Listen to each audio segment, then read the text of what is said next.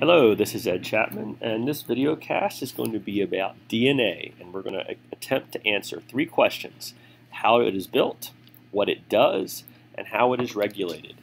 The first thing we're going to study is how it is actually built, which is DNA's structure. Now, DNA is a chemical found in all living things. It's just a chemical, and scientists did not know initially that DNA was in fact the chemical that stores genetic information. The first thing they figured out, though, is that DNA is actually built from only 4 monomers called nucleotides. And each of these monomers is made up of 3 parts. And here's a pretty clear picture of that. We've got a 5-carbon sugar, okay, and in the case of DNA, the 5-carbon sugar is deoxyribose. You should recognize that it's a carbohydrate because it ends in the OSE spelling.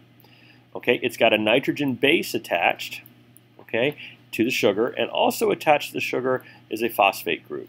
So these 3 things make up the parts of a DNA nucleotide. So the whole thing is called a nucleotide. And if you want to look at it in a more of a chemical structure, here it is.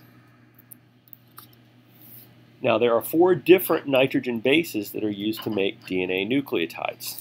Okay, they come in 2 categories. The larger ones are called purines. Okay, and purines are adenine and guanine. They differ slightly in the structure of the nitrogen bases. Pyrimidines, on the other hand, are a little bit smaller. They have just one single loop structure here, and those are cytosine and thymine. So I remember the purines as being slightly larger because their word purine is slightly shorter than pyrimidine. And I remember pyrimidines, it's the opposite. They're a little bit bigger, but they have, they're a little bit smaller, but they have the larger spelling, the longer word. That helps you remember it all.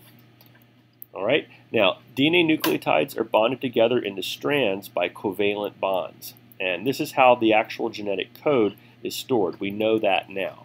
So what you do is you hook purine, okay, to pyrimidine. All right.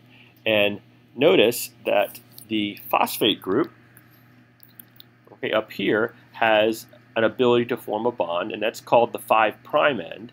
And the sugar, the deoxyribose, has an opening for a bond down here, and that's called the 3' end. The way I remember that is 5-phosphate. So the 5' end is the phosphate end. And they're hooked together always by bonding to the bottom of the sugar or to the 3' end. So you can attach to this end down here, but you can't attach to this end. We'll talk more about that later.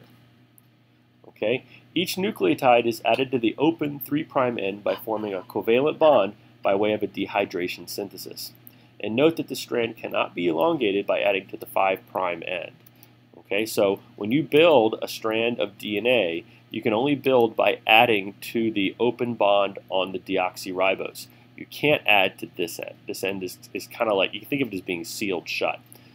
Okay, you get the idea? So you can only build in one direction. Now, because DNA is a relatively simple molecule compared to proteins, scientists initially believed that proteins, not DNA, stored genetic code, because the nucleus is filled with basically 2 chemicals, DNA and protein. And when scientists figured out that the nucleus is critical for cell division, they hypothesized that there must be something in the nucleus that is making cell replication possible, and that it's storing the information to do this.